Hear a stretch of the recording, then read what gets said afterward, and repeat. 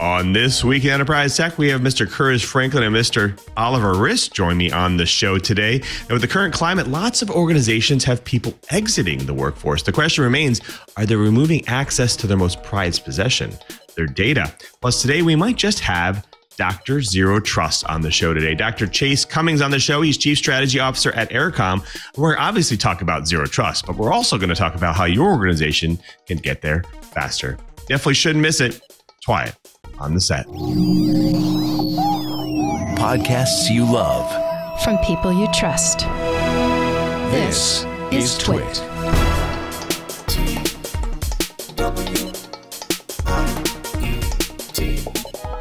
This is TWiT, This Week in Enterprise Tech, episode 539, recorded April 14th, 2023. 0.001% trust. This episode of This Week in Enterprise Tech is brought to you by Cisco, orchestrated by the experts at CDW.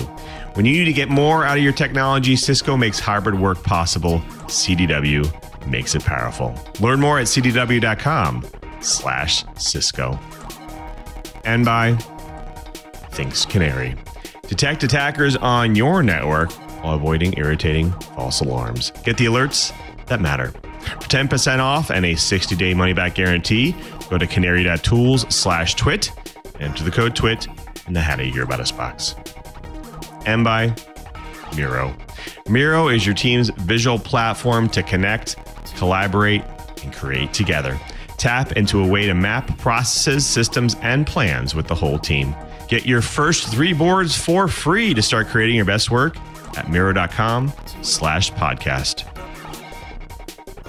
Welcome to TWiT, This Week in Enterprise Tech, the show that is dedicated to you, the enterprise professional, the IT pro, and that geek who just wants to know how this world's connected. I'm your host, Louis Maresca, your guide through the big world of the enterprise. But I can't guide you by myself.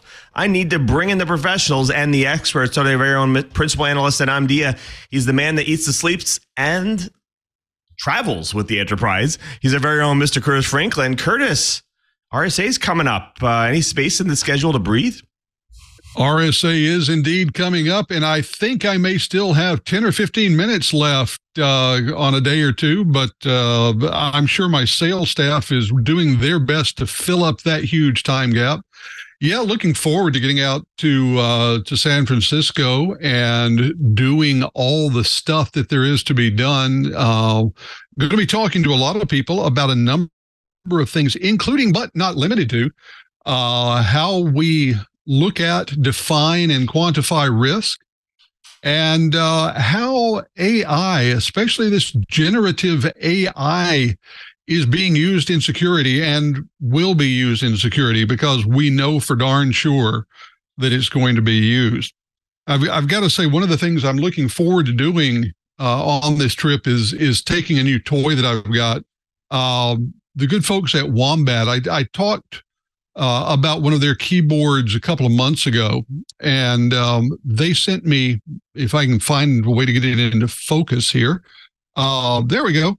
The Coleus keyboard, which is their mechanical travel keyboard. It's a lot smaller than the normal one, but still has nice mechanical keys. I've been enjoying it. Is the feeling the same as their big keyboard? No, it's not. But this is a lot shallower top to bottom, so it fits into my travel gear a lot more easily.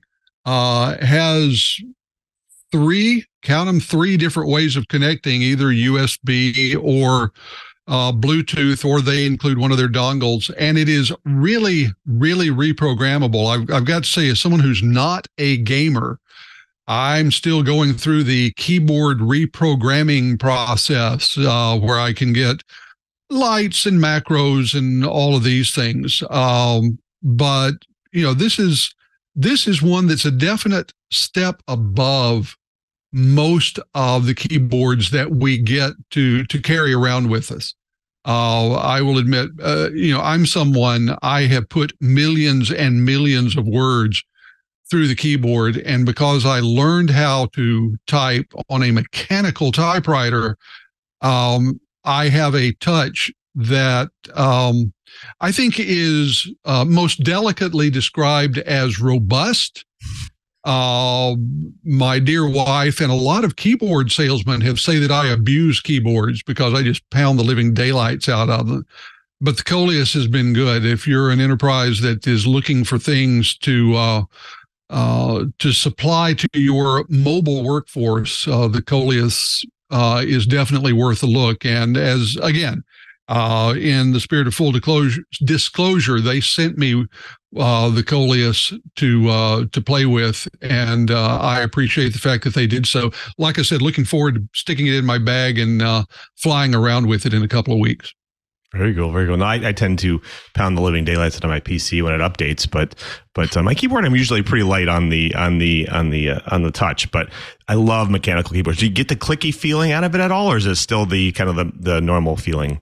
No, you do get the clicky feeling. And one of the nice things, if you go and order one of these, you actually have your choice of a couple of different switches that you can put in, either reds or browns, depending on which touch you like the best.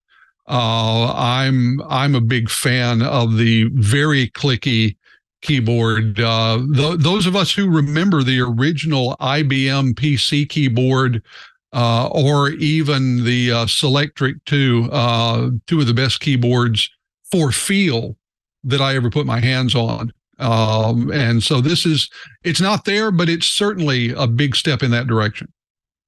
Indeed. You get to play with all the toys. Very cool. Very cool. Thanks, Curtis, for being here. Well, speaking of co-hosts, Mr. Brian Cheese out at Maker Faire Miami this week, but we have a longtime friend of the show and co-host, Mr. Oliver Rist, back on the show today. Oliver, it's been a while. How have you been? What's new with you? It's been great. Switched venues, went over to Worth Magazine. So now I do technology for ultra rich people. That's an education. Other than that, it's really same old, aside from the weather out here, which is currently frying my whole neighborhood. Indeed, it's very warm, very warm. Well, in the 90s today in New England. I think we're melting a little bit. Now, when you say the technology for the rich and famous, can you give us just a little of a taste what the rich and famous is doing with technology? Well, one, of course, they're going to make me do software reviews on investment software, and my latest one is investment banks. I have to rate investment banks based on their technical capability. And sure, I know all about that. He lied blithely. Is it blithely or blithely? I never get that one. Anyway, yes. So there's that. I'm flirting with one on yacht management software. I really want that one. I really, really want to do that one. But so far there's dubious reception on the editor side. Fantastic. Well, content-wise, I get one thing. I'll tell you one thing. That the home VoIP article you did for PC Mag just a while back, I actually got great use of that one. So I suggest people go check that one out, because I've been using Skype for my home phone for a long time. And I can tell you, I hate to break it to Microsoft, but unfortunately, it's not good anymore. So I think I need another alternative. So I did use that. So I wanted to tell you, I know you're not doing anything with PC Mag too much, but I think that was a great article. So people should definitely check it out if they can. So cool. Well, I think we should definitely get started, because there's lots of important stuff going on in the enterprise, and we have lots to talk about here. Now, with the current climate and large changes that are happening around the industry regarding headcount, lots of organizations and lots of people are actually exiting the workforce. The question remains, as they are appropriate when we remove access for people, are they prioritizing removing access to all data? We'll talk about what that means. Plus, today we might just have Dr. of Zero Trust on the show today. That's right, Dr. Chase Cunningham. He's Chief Strategy Officer at Ericom, and we're gonna talk about Zero Trust, of course, but possibly a framework that you could follow and maybe make you and your organization more successful around Zero Trust. We'll definitely get to that, so stick around. Lots to talk about there. But before we do, let's go ahead and jump into this week's News Blips.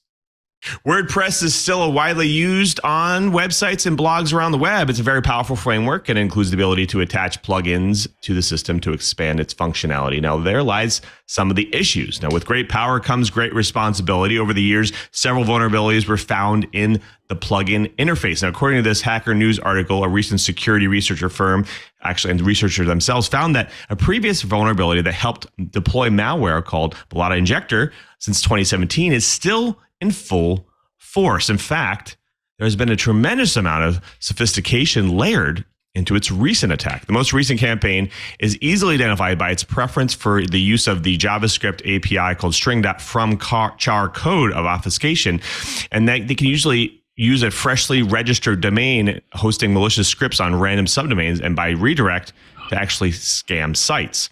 Additionally, the attacks are engineered to read or download arbitrary site files, including backups, database dumps, logs of error files, as well as search for tools like AdMiner and phpMyAdmin that could have been left behind by the site administrators upon completing maintenance tasks. Now, the malware ultimately allows for the generation of fake WordPress admin users. It harvests data stored in the underlying hosts and leaves backdoors for persistent access. Now, the findings come weeks after Palo Alto Network's Unit 42 unearthed a similar malicious JavaScript injection campaign that redirects site visitors to add malware and scam sites.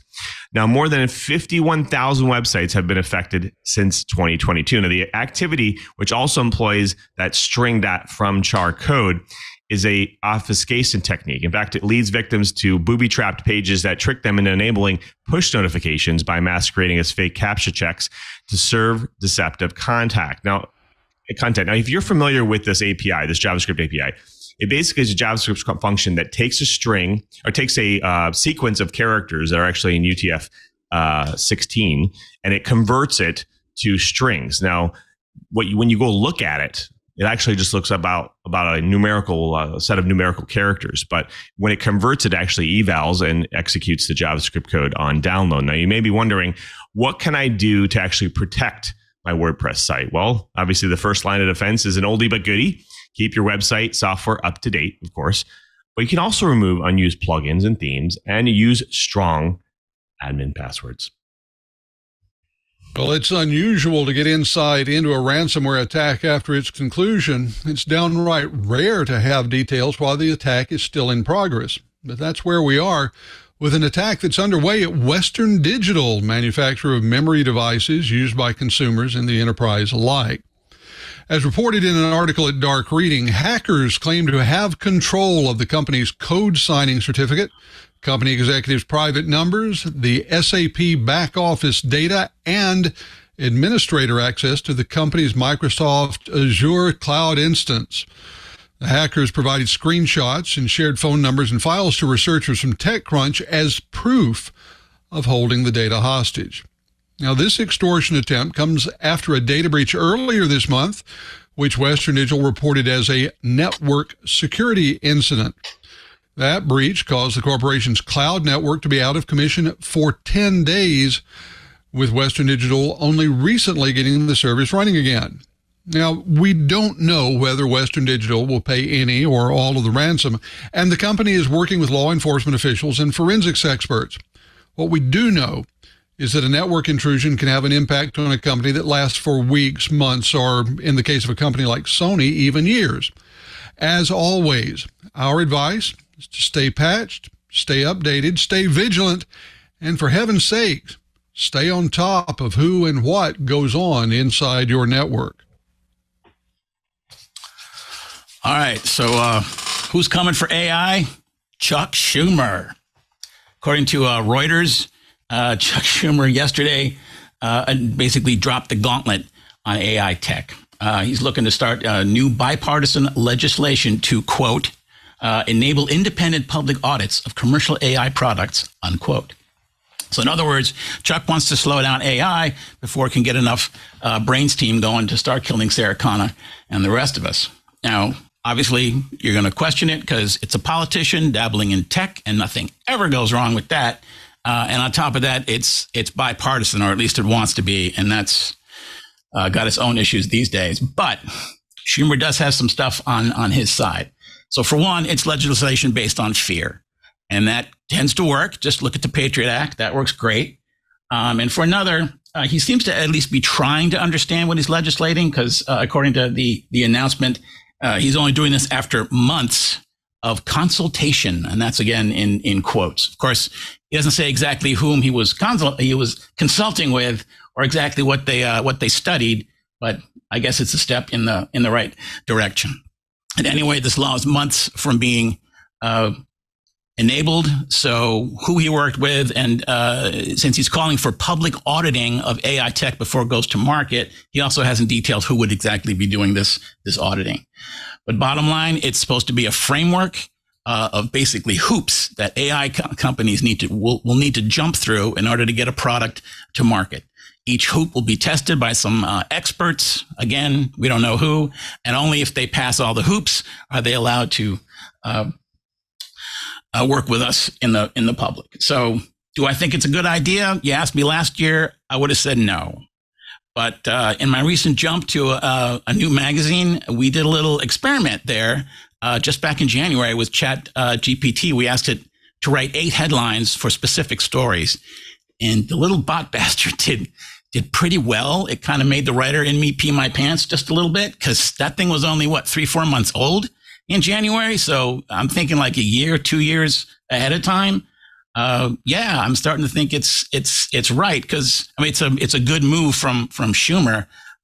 Not because I think AI is going to wipe us off the earth, but because if AI can start doing jobs cheaper or totally obviate the human component, typical MBA, as long as they don't think their job is in trouble, yeah, they will cut corners wherever they can. And it won't just come after writers. It's already coming after lawyers.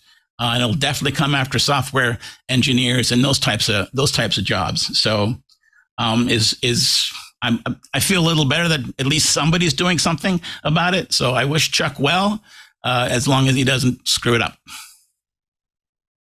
And we're all familiar with supply chain attacks in the years before. Now, this Hacker News article talks about a different type of attack with unintended consequences. A lot of people get their open source packages and their respective updates from package managers and package repositories like NPM. Well, in a recent attack threat, actors flooded the NPM open source package repository for Node.js with bogus packages that briefly even resulted in a denial of service attack. Now, the latest campaign actually pushed the number of package versions that were out there to actually 1.42 million, which is a dramatic increase from the approximate 800,000 packages that were released on NPM. Now, the attack technique leverages the fact that open source repositories are actually ranked higher when it comes to search engine results to create rogue websites and upload empty NPM modules with links to those sites in the README files. And they were releasing packages so fast that services couldn't keep up. And at the same time, organizations couldn't get updates to their current packages, even those ones that have security updates and so on, due to service unavailable errors when they did the NPM update. Now, it almost seemed like a botnet for NPM to package deployment.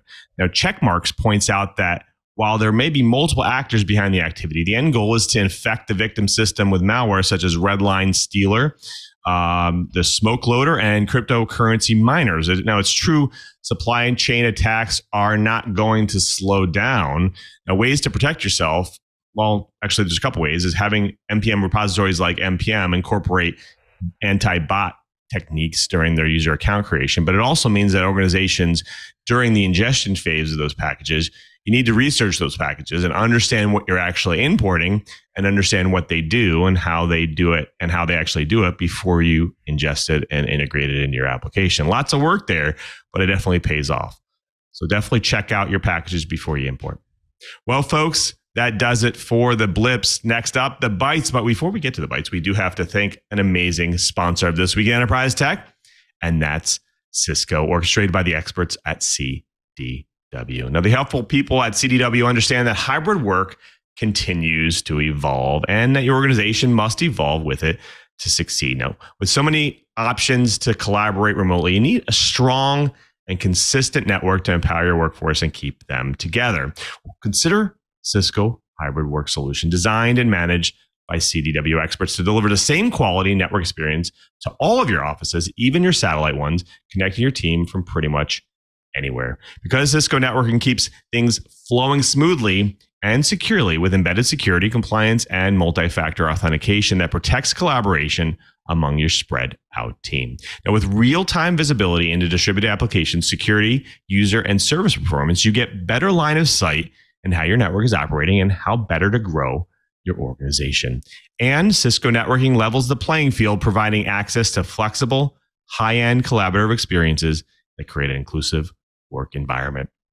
When you need to get more out of your technology, Cisco makes hybrid work possible. CDW makes it powerful. Learn more at cdw.com/Cisco. And we thank CDW for their support of This Week in Enterprise Tech. Well, folks, it's time for the news bites. Now, you may have heard a number of articles out there outlining the reduction in force to a number of organizations, including most notably Facebook, Twitter, Microsoft, and Salesforce. The impact has been great. Now, this dark reading article actually reports on another angle of those stories surrounding the security of company resources even after employees exit. Now, listen to this data. It's actually a survey conducted by passwordmanager.com in March 2023. Now, they found that 47% of former employees who have access to company passwords at their previous jobs actually admitted to using their old passwords to access company resources and accounts after they left the job. That's pretty high. The survey results indicate that many companies need to improve their offboarding process to ensure that the former employees no longer have access to company resources. That also includes revoking access to all accounts and systems, changing passwords, and monitoring for unauthorized access. Now, this isn't a new thing. Now, I'm just wondering why organizations still haven't been able to solve this problem. So I want to start with Oliver, because you did some research a long time ago, right, around SEM. In fact, Schumer put in the notes SEM shootout, right, and how credentials should be revoked. This is not a new problem? No, and it remains a current problem. What I did, what Brian and I did was a long time ago, but PC Mag, we did IDM reviews every year for the past 6. So and I had a personal experience with this with Ziff. So in HR software, we did HR software too. There is a feature in many AR packages now that will automatically kill creds or will if an employee is terminated. But the emphasis there is on terminated. And generally, the feature is really just a text that gets sent off to the IT team saying, "Hey, this guy's gone. Turn everything off." Now, the IDM, I would think would have done better, but I didn't get canned. I left. So I guess that's a bit of an excuse, but I didn't touch my passwords for 8 weeks. And then a buddy asked me to do a favor. So I was almost going to ask them to reinstate me temporarily, but I figured I would try. I checked. Everything was still live. I mean, up to and including the accounting system. 2-factor worked. Everything worked. So I'm not going to say which HR system they had and which IDM they used, but I was a little surprised that the IDM didn't at least send alerts saying, "Hey, this password hasn't been used for 8 weeks. Maybe you should check into that." So as far as this problem being solved, personal experience tells me it is still a problem and it's going to remain a problem until something really bad happens or somebody makes it sort of like a public wave of protest, which I don't see happening. Now, I'm actually curious. Curtis, I want to ask you about this because you cover the enterprise, you cover security quite a bit. Why do you think we're seeing this problem so often right now? Even for many years, I'd say about 10 years ago, people had this problem. Why are we still seeing this problem today? What are you seeing in the industry that people are still making mistakes on? I think that this is a subset of the larger problem of rights management. We have seen there is a case right now that's going on that we're hearing about regarding secrets from the U.S. government that shows that even those who are handling the most complex secrets don't use least rights management. We have long known and long-lasting problems with permission creep, with stacking permissions where they are never revoked. And I think it's to be brutally honest, I think that it's part of a set of activities that is just considered not important until it is. It is not something that's considered a critical issue until the moment that a disgruntled former employee uses those still functional passwords and credentials to get in and work some sort of mischief on the system.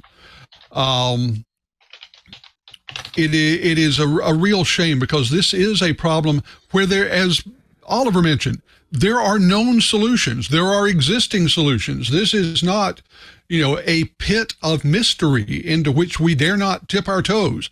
This is something where there are products, there are technologies, there are processes to keep this from being a huge issue. And to echo something that Oliver said, my career has led me to many different publications at many different publishers. And in at least one case, I know that I returned to a publisher after a 2-year gap and found that my credentials to the publisher's content management system were still active, still live, had never been touched. That gets us into another thing that makes this hard. We're still not using single sign-on federated management across all the systems at most enterprises. We're getting better, but it's still not there. It's not unusual for people to have half a dozen different sign-ins with half a dozen different related but not the same credentials to get into those systems. And that is one of the things that makes this a much more difficult task for IT, across the board. You opened the can of worms. You talked about federated scenarios. I want to talk about that for a second. And Oliver, I'm going to bring you into this because you talked about CRM systems. Now, a lot of smaller organizations out there, they have 8 to 10 applications and services that they use, and they're all disparate systems. They're not connected in any way. They're probably with different companies. And they require, like you said, a more federated scenario where you have identities managed in one place, and then the ability to federate that identity and permissions to use a specific service out to the application you're using, let's say Salesforce or SAP or whatnot. However, not all systems are able to be federated. So you still have these separate credentials that then need to be revoked if a user leaves. Now, I've actually worked with an organization in the past where they had like 20 different applications, third-party applications that they had. And I'd say half, maybe even greater than half of them required separate logins for them. And then when the employees would leave the company, those would linger for a very long time until something would close up. There's no other fix for that other than federated, unless you have some kind of repository that then sends out notifications to these companies to shut down access when a user leaves. Is there any other solution for this? Have you guys seen anything when you've worked with applications? What about you, Oliver, that you're working with different CRM systems? Yeah, CRM, HR, IDM, all of them. Federated seems to be, it's a very mature technology. As long as both sides support, in detail, the same thing, that tends to work. But the other stuff, what I'm talking about here, or what the problem is for this kind of ID canceling, is often just messaging. And all these cloud services, the magic word there is REST, right? Everyone says, we have a REST API, and it'll work fine. Meanwhile, after we did the IDM one, we went to another Ziff property, which is SpiceWorks, which is just a whole bunch of conversational threads, forums, where real guys talk about how they use the technology. And when we talked about IDM, every single respondent was saying, it doesn't matter which IDM you use, you are going to spend days, plural, with that company's engineering people doing black box engineering. I mean, stuff they just do custom for every customer, just to make the REST API stuff work, for single sign-on, for even interior features. And that's why single sign-on is so hard to do. It requires a lot of work, and the local IT guy doesn't want to do it, right? He just wants it to work. And of course, the guy on the company side is saying, well, you guys aren't doing it right, and we don't want to fix it for you. So there's this constant back and forth, and then it just never happens. And you wind up having 6 different passwords. Like, for whichever one is easy, those work. But then there's always going to be 2 or 3 apps for which it doesn't work. And I'm guessing HR and HR talking to the ID management system, even if it's just alerts, that's probably a biggie. We also have the smart card system at Ziff, just to get in the building. And I didn't try it, But dollars to donuts, that thing probably worked for 3 months after I left. I could have just walked in and out of that office. I will put money on that. Maybe we should take a bet after the show.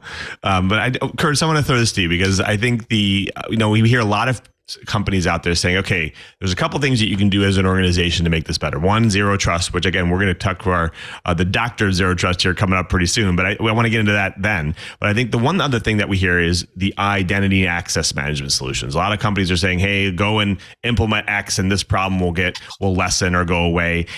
There's no silver bullet for this, right? That's not the solution. That's not a solution, but there is a solution, and everybody come in close, get comfortable with this, because this is a super secret, highly technologically advanced thing that will go right over the head of many people. It's called a playbook. It's called a list of instructions. It's called a procedure that you follow whenever someone leaves the company for any reason. And this is especially important if you have a situation where you do have multiple systems, each with their unique sign-on and credentials. It means that when someone leaves the company, one of the first things that's generated is a ticket to IT that contains a workflow that says you look at this person and you go down all of your systems, see if they have a login, and if they do, you kill it. And when you're through, when you have confirmed that you've done that, you send a response back to HR saying this part of the former employee's exit process is complete. That's the only way to do it. Is it time consuming? Yes. Does that mean that it's expensive? Yes.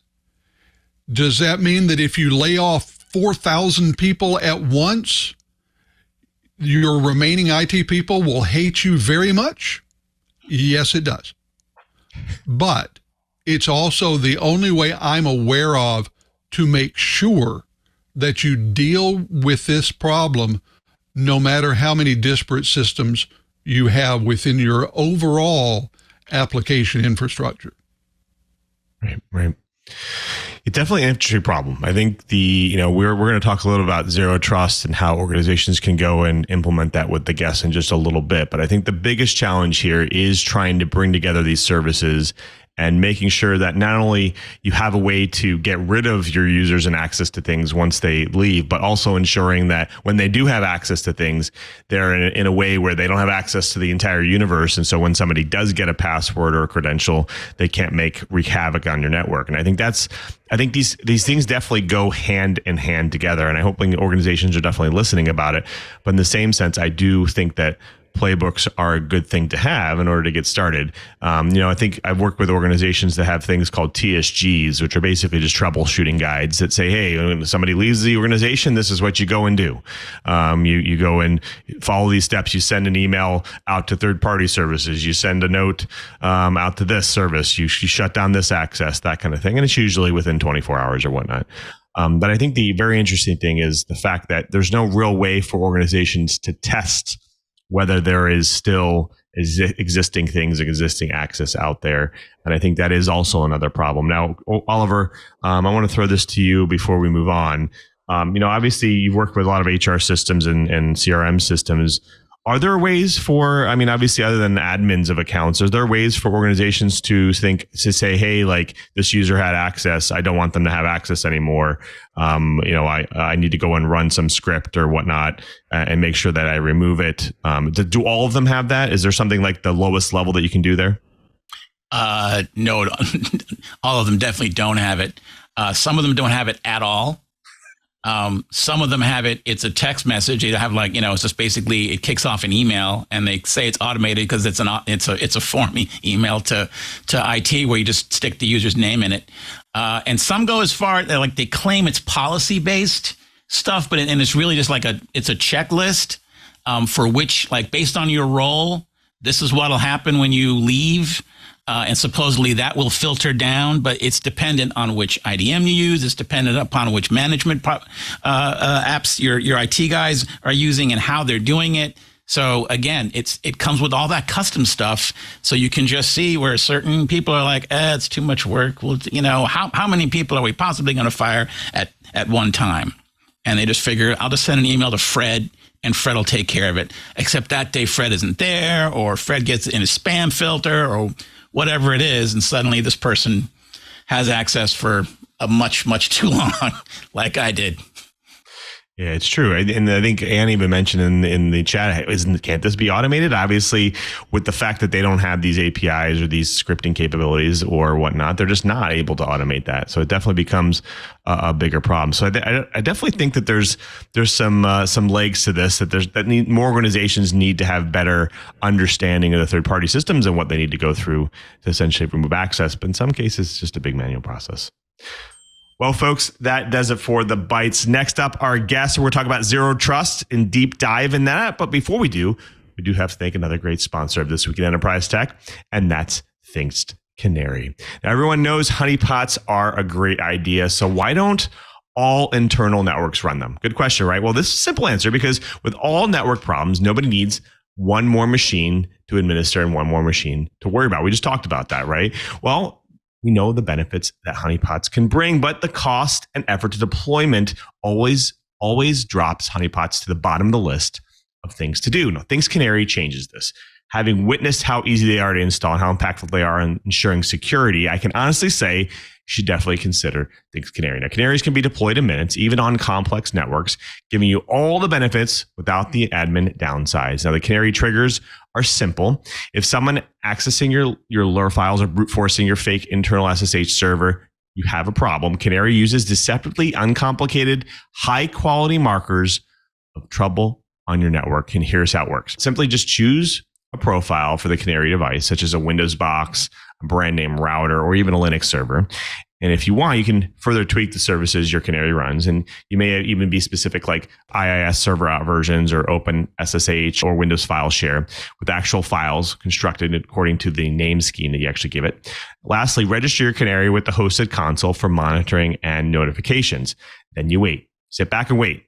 Attackers who have breached your network, malicious insiders, and other adversaries make themselves known by accessing your Canary, your honeypot there.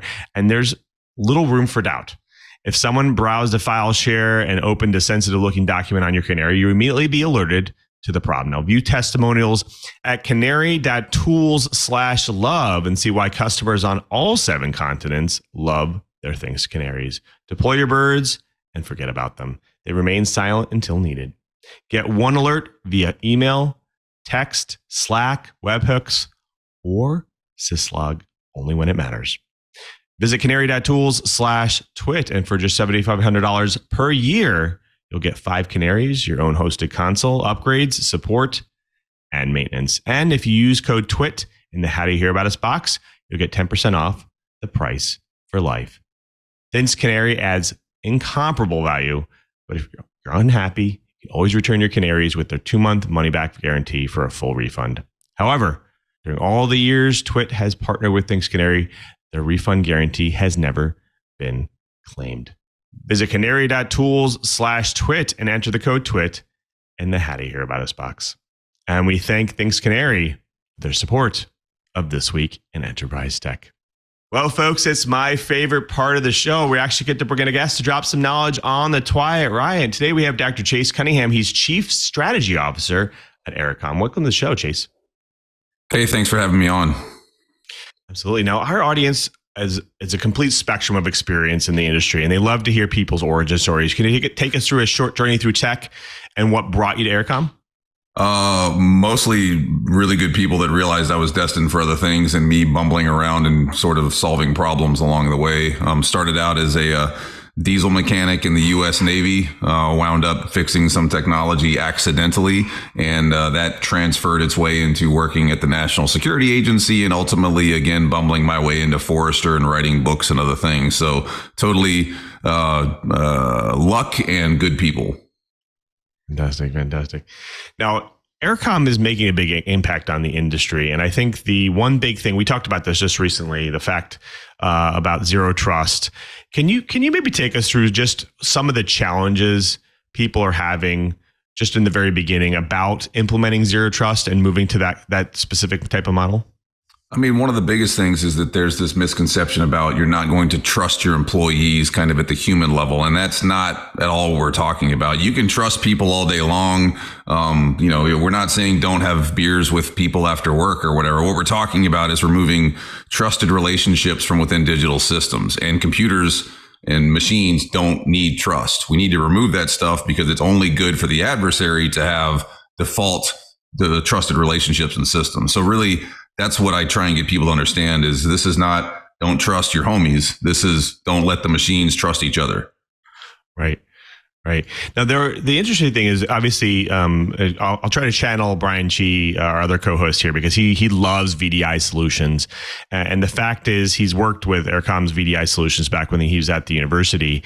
And I think one of the biggest things is when you're using VDI, you're actually accessing a piece of software service through another box of some type. Virtual box.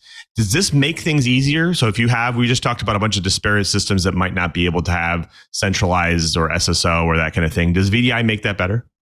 Well, it makes it where you're able to do better command and control of infrastructure at scale. And the reality of it is this technology has evolved quite quickly with the advent of cloud. And it's made it where you're able to not impact the user's experience, because we all know the moment a security control gets in front of a user's experience, the security control now becomes an obstacle they got to get past. So doing this, we basically make it where do your job, do your work, but security is part of the experience. Right. Now, Ericom, they have a lot of different solutions, obviously zero trust being one of them. But, just recently I was reading a little bit about the fact that they have some other extended support for things like enabling zero trust in websites and having browser isolation and, making sure that users are segmented or segregated away from reaching bad malicious endpoints. How is that working with this whole solution? How does this all integrate together? Yeah, so the goal of most organizations is, I think, to have some sort of, I would call it an integrated portfolio of solutions. And because of the way this is architected, you're able to have things talk with each other and you don't have to rip and replace. You can augment capabilities that need to be put in place depending on where they need to be put in place. And the remote browser isolation side, I think, is one of the ones that is beginning to change the game for folks, because I don't have to worry about whether or not somebody's going to click on a phishing link, because we use technology to get in front of that. I don't train my people about not clicking links because they're going to click links. I put technology in front of them that will remove the ability for malicious links to put software on their machine. Right. Now, we talked about it in our bite a little bit about the fact that obviously organizations, they have these different systems and then they have users and people leave companies and they have to remove access. Now, where can this type of solution help with that? Like if I have a third party application, let's say I have Salesforce for my CRM and I have another kind of for my financials or even my general ledger, I have some kind of on-prem type application. Is there a way to synchronize this all together and enable zero trust in a way that it's not too expensive, not too cumbersome for the IT staff? Yeah, I mean, the real trick of it is to be able to have a constant upgrading of inventory assets, including users and accesses and privileges and apps and all those things that we all have. And because of the policy engine, you're basically able to keep that continual running, updating inventory on its own.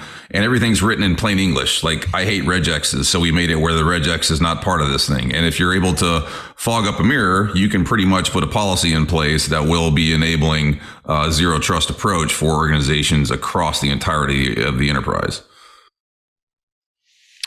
Now, one thing I'm curious about is obviously the fact that organizations are still starting to allow that you bring your own device to work.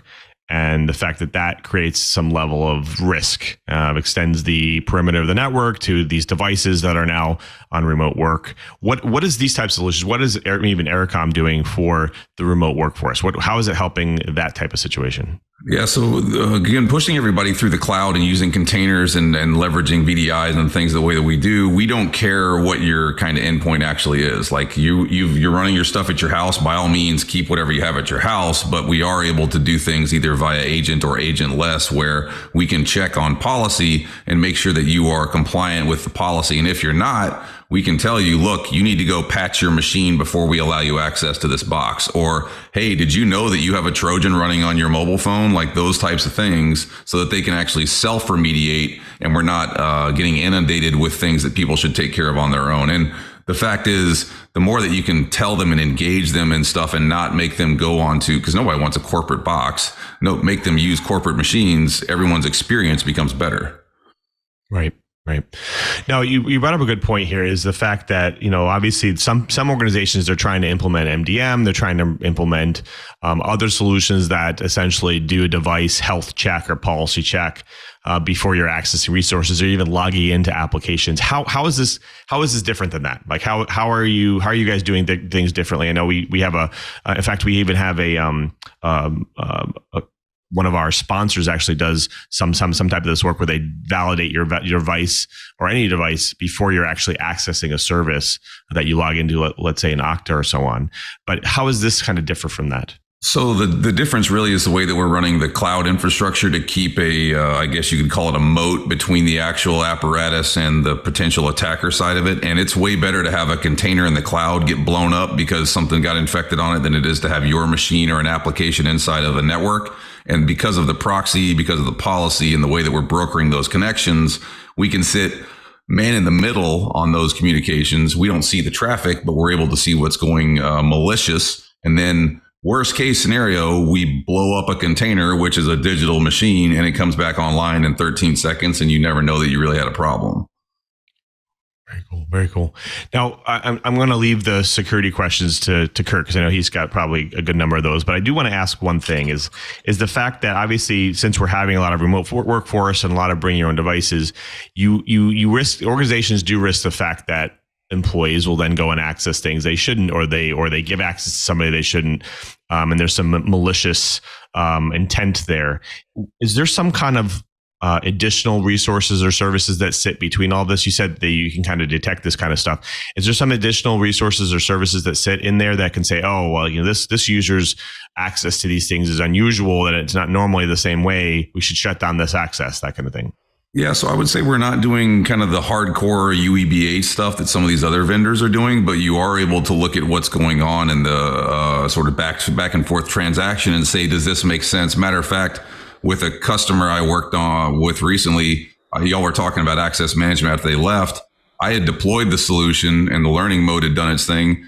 They actually saw someone that was logged in that was a contractor of theirs that they fired 18 months ago, and I found them on my call. And we were able to revoke their access and kick them out of the system. So it's one of those, are we doing hardcore UEBA? No, because that's not our specialty. You can always hook into something else. But it becomes really clear when you know who's using what to get to which resource, whether or not that should be allowed. I do want to bring my co-host back in, but before we do, I do want to thank another great sponsor of This Week in Enterprise Tech, and that's Miro. Quick question. Are you and your team still going from tab to tab, tool to tool, losing amazing, brilliant ideas and important information along the way? With Miro, that doesn't need to happen. Miro is the collaborative visual whiteboard that brings all your great work together, no matter where you are. Whether you're working from home or in hybrid workspace, everything comes together in one place online. At first glance, it might seem like a simple digital work and whiteboard, but Miro's capabilities run well beyond that. It's a visual collaboration tool packed with features for the whole team to build on each other's ideas and create something innovative from anywhere. Shorten the time to launch so your customers get what they need faster. With Miro, you only need one tool to see your vision come to life. Planning, researching, brainstorming, designing, and feedback cycles, it can all happen and live on Miro boards across teams. And faster input means faster outcomes. In fact, Miro users report that tool increasing project delivery speeds by 29%.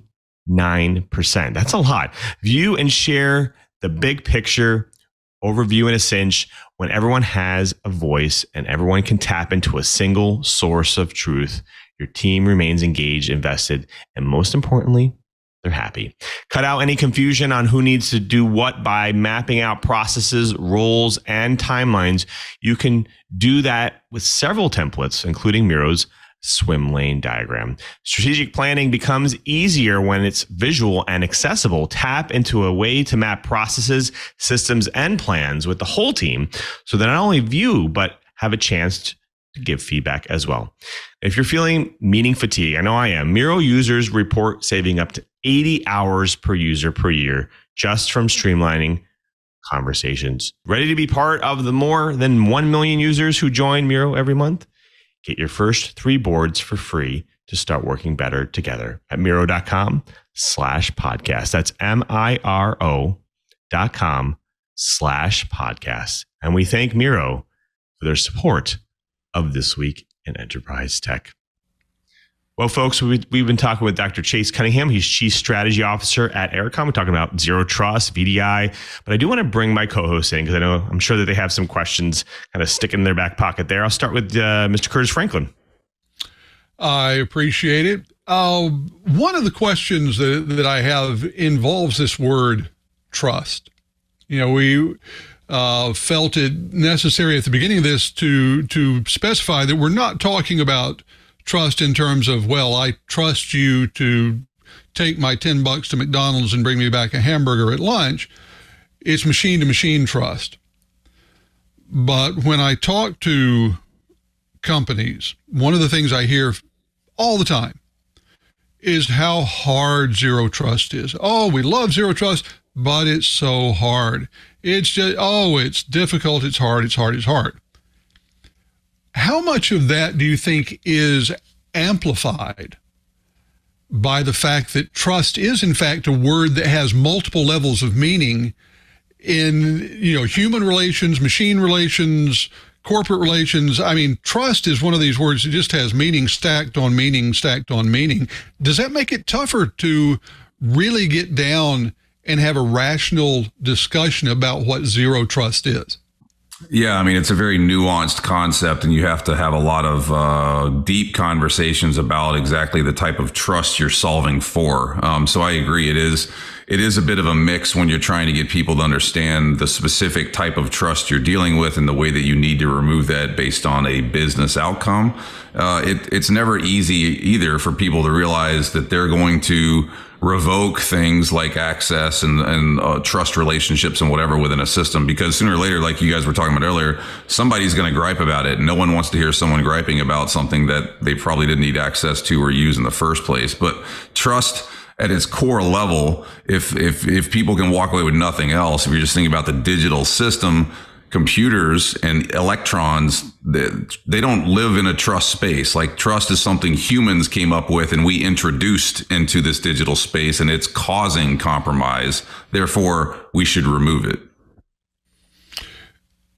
Well, when those electrons are traipsing around in their entirely untrustworthy way, are we making things, again, more complicated because of all the different systems we're introducing into modern architectures? When I talk to companies, the idea of just having a single cloud provider is non-starter. Every company has somewhere between half a dozen and 100 different cloud providers for different things. And that's before we even get into the dependencies that exist.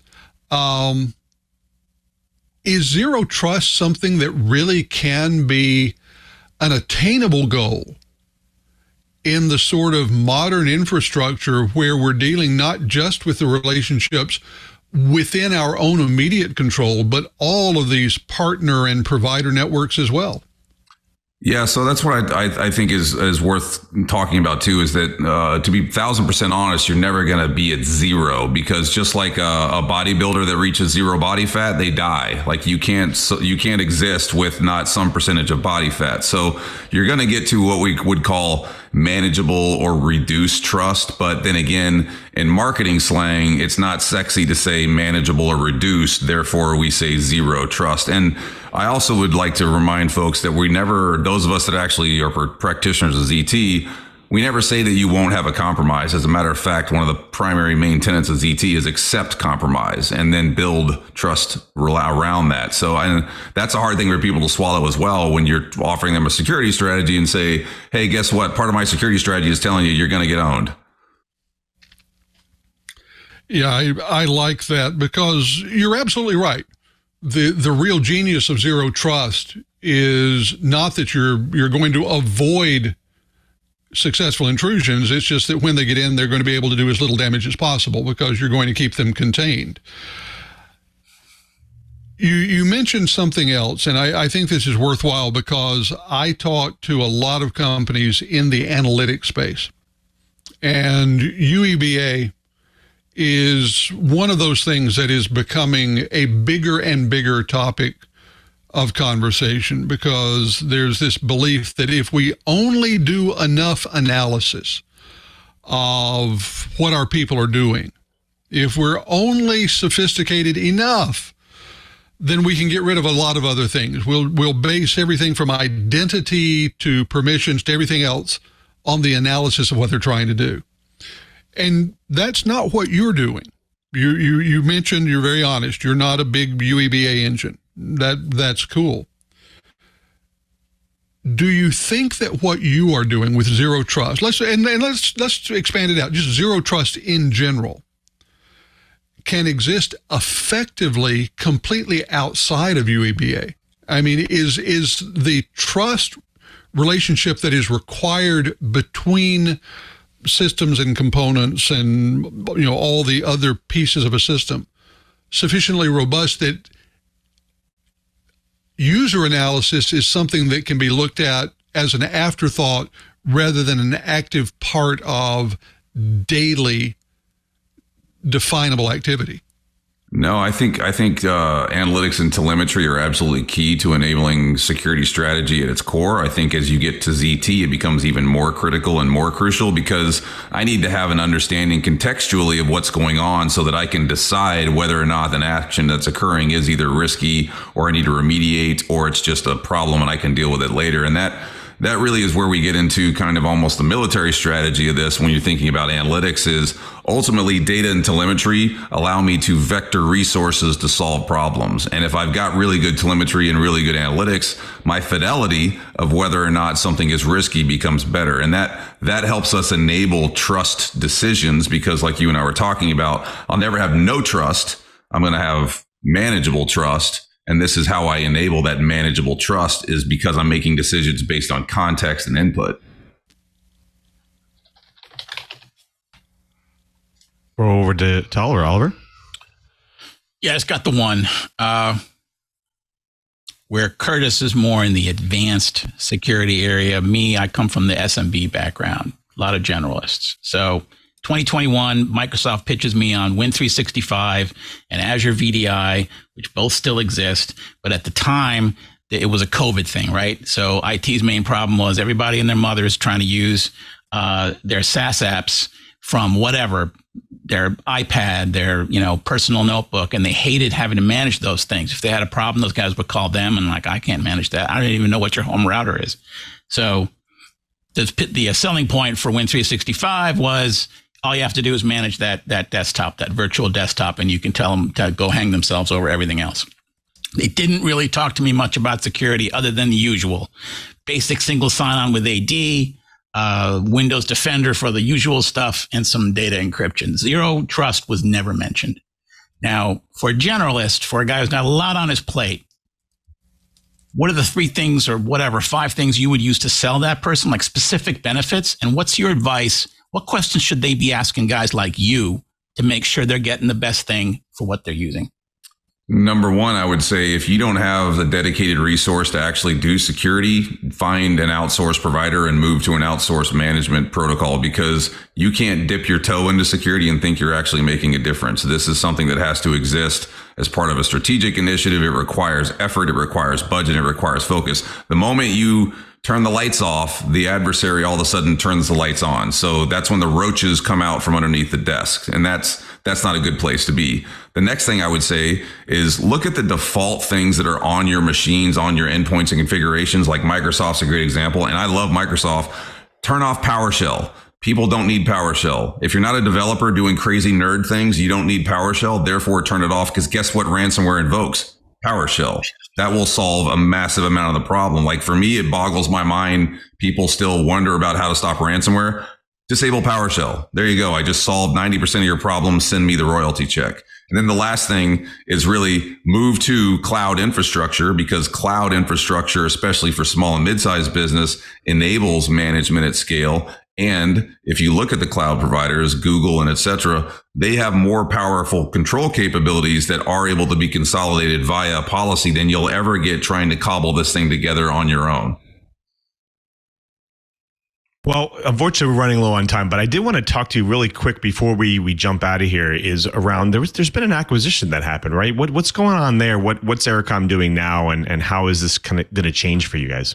Yeah, so Ericom was recently acquired by Cradlepoint, which is part of the Ericsson family. And essentially where that's going to go is Cradlepoint has got a lot of capabilities in 5G in the mobile space, and they've got a lot of capability in back-end and networking. Ericom has got a lot of stuff on connectivity, on security, on zero trust. Those things are going to mush into one big happy capability that you're going to be able to offer customers and take them literally from soup to nuts on mobile, 5G, et cetera, and apply zero trust policies at speed and scale via the integration that's going on with Cradlepoint. Amazing. Well, Chase, thank you so much for being here. I did want to give you a chance maybe to tell the folks at home if they wanted to get started with Ericom, where do they go? How do they get started? Yeah, so right now we're still lining a lot of that up because the acquisition just happened this week. But I would say look at cradlepoint.com, look at ericom.com, and then also look at zerotrustedge.com. Fantastic. Thanks again. Well, folks, you've done it again. You sat through another hour of the best day enterprise and IT podcast in the universe. So definitely tune your podcatcher to TWiT. I want to thank everyone who makes this show possible, especially to these amazing guys, these co-hosts of mine. I want to start with our very own Mr. Oliver Rist. Oliver, great seeing you again. Can you tell the folks at home what's going on for you in the coming weeks, and where can they find you and your work? Well, like I said, I moved over to Worth. Getting access to Worth stuff is a little difficult, but they are online. And the last thing I did, I am rather proud of, was the Worthy 100 list. So just like the Actors Awards or actors giving kudos to other actors, this is basically, billionaires giving kudos to other billionaires. Although we were encouraged to put real innovators and real change makers in the list. We had a guy who's been fighting pandemics since the 70s. We had a young lady, 15 years old, who invented an algorithm that will help California predict wildfires, stuff like that. And yes, there are billionaires out there who are pledging to give all their money away. And there actually was one. One guy so far has actually done that. Gave everything away except for $2 million that he wants to retire on. So it's an interesting list. Fantastic. Thanks for being here. Well, folks, we also have to thank our very own Mr. Curtis Franklin. Curtis, can you tell the folks what's going on for you the coming weeks? Where can people find all your work? Well, with just a little bit of luck, I will have a report out for our subscribers at Omdia this week on enterprise security management, specifically the cybersecurity awareness training part of it, both those companies that are attached to security infrastructure providers and those that provide just the training. I'm working on a review of what went on at Enterprise Connect. I got a piece being published on what went on at the Fortinet event that I attended this last week, getting ready for RSA, and believe it or not, also beginning to look hard at what we're going to be doing at Black Hat coming up in August, because there will be a one-day Omdia Summit, and I'm expected to have something profound to say that day. And so I am dropping a line and hook into the well of profundity, and hoping something sharp, lively, and wriggly comes leaping out. So stay tuned as I let folks know what's going to be happening there. Fantastic. Thanks, Curtis. Well, we also have to thank you as well. You're the person who drops in each and every week to get your enterprise and IT goodness. We want to make it easy for you to listen and catch up on your enterprise and IT news. So go to our show page right now, twit.tv/TWiT. There you'll find all the amazing back episodes, the show notes, the co-host information, of course, the guest information, and the links to the stories that we do during the show. And more importantly, there, next to those videos, you'll get those helpful download and subscribe links. Support the show by getting your audio version or your video version of your choice. Listen on any one of your devices or any one of your podcast applications, because we're on all of them, and subscribing definitely helps support the show. You may have also heard we also have Club TWiT. That's right. It's a members only ad-free podcast service with a bonus TWiT Plus feed that you can't get anywhere else. And it's only $7 a month. And there's a lot of great things about Club TWiT. One of them is the exclusive access to the members only Discord server. You can chat with hosts and producers, separate discussion channels, plus special events. There's book clubs on there, lots of really fun stuff. So definitely join Club TWiT. Be part of that movement. Go to twit.tv/Club TWiT. Now, Club TWiT also offers corporate group plans as well. It's a great way to give your access to our ad-free tech podcast to the whole team, to every team member. Plans start with 5 members at a discounted rate of just $6 each per month, and you get add as many seats as you like. And this is really a great way for your sales teams, your IT departments, your developers, your tech teams to stay up to date with access to all of our podcasts. And just like the regular membership, they can join the TWiT Discord server and get that TWiT Plus bonus feed as well. So go right now, twit.tv/Club TWiT and join Club TWiT. Now, after you're subscribed, of course, I want you to impress your family members, your coworkers, your friends with the gift of TWiT, because we have a lot of fun conversations around technology on this show, and I guarantee they will find it fun and interesting as well. So definitely share TWiT with them, twit.tv/TWiT. Now, if you're already subscribed and you're available on Fridays at 1:30 p.m. Pacific time, like right now, you can watch this show live. That's right. Come see how the pizza's made, all the behind the scenes, all the fun stuff and the banter before and after the show. You can check that out at live.twit.tv. That's where you can choose your stream. And of course, you're going to watch the show live. You can also jump into the infamous chat room that we have, our IRC chat room that we have. It's irc.twit.tv. You can log in right there and join the TWiT Live channel. There you have all the amazing characters that's in there each and every week, plus a lot of new people that come in and have had great conversations. So please join that, be part of that conversation, and also be part of the live show. I definitely want you to hit me up on Twitter or LinkedIn or Mastodon, wherever you're at. On Twitter, I'm twitter.com/LewMM. There I post all my enterprise tidbits. I have lots of great conversations, so definitely hit me up there. Of course, you can hit me up on Mastodon at LewMM@twit.social. Of course, you can hit me up on LinkedIn. I'm also Louis Maresca on LinkedIn. I have a lot of great conversations on there as well. In fact, I just recently had one about one of our shows. Really great conversation. I really wish everyone would just reach out and let us know how things are going, and also give us some show ideas, because we have some really good opportunities to bring different parts of the different segments of the market in. And if you guys have some ideas, definitely send us a quick note about that. If you want to know what I do during my normal work week at Microsoft, please check out developers.microsoft.com/office. There we post the amazing and great ways for you to customize your Office experience to make it more useful and productive for you. And if you have Microsoft 365 and you have Excel, check out that Automate tab. That's right. That Automate tab is my wheelhouse. That's where we sit and we develop, and we're building out this new platform called Office Scripts, where you can create a macro and be able to share that with any one of your platforms, whether it's desktop or on the web, and be able to run those macros in Power Automate. So definitely check out that tab and play with that a little bit, because it's a lot of fun. Well, folks, I want to also thank everyone who makes this show possible, especially to Leo and Lisa. They continue to support This Week in Enterprise Tech each and every week, and we really couldn't do the show without them. So thank you for all their support over the years. Of course, thank you to all the staff and the engineers at TWiT, because, again, they make it easy for us. And, of course, I want to thank Mr. Brian Chi. He's not only our co-host, but he's also our tireless producer as well. He does all the bookings and the plannings for the show, all the show notes. So thank you, Chibert, for all your support over the years, because, again, we couldn't do the show without you. Of course, before we sign out, I want to thank our editor for today, Mr. Anthony. He makes us look good after the fact. He removes all of my mistakes. So thank you, Anthony, for making me look fluent. I appreciate that. And of course, I want to thank our TD for today, our technical director. He's the talented and amazing Mr. Ant Pruitt, and he does an amazing show called Hands-On Photography, which I learn from each and every week, and I really appreciate all the content on there. And what's going on Hop this week? Thank you, Mr. Lou. Well, this week I had the honor and pleasure to speak to a legendary photographer who I can also call a friend. Dadgummit, I'm so proud of myself.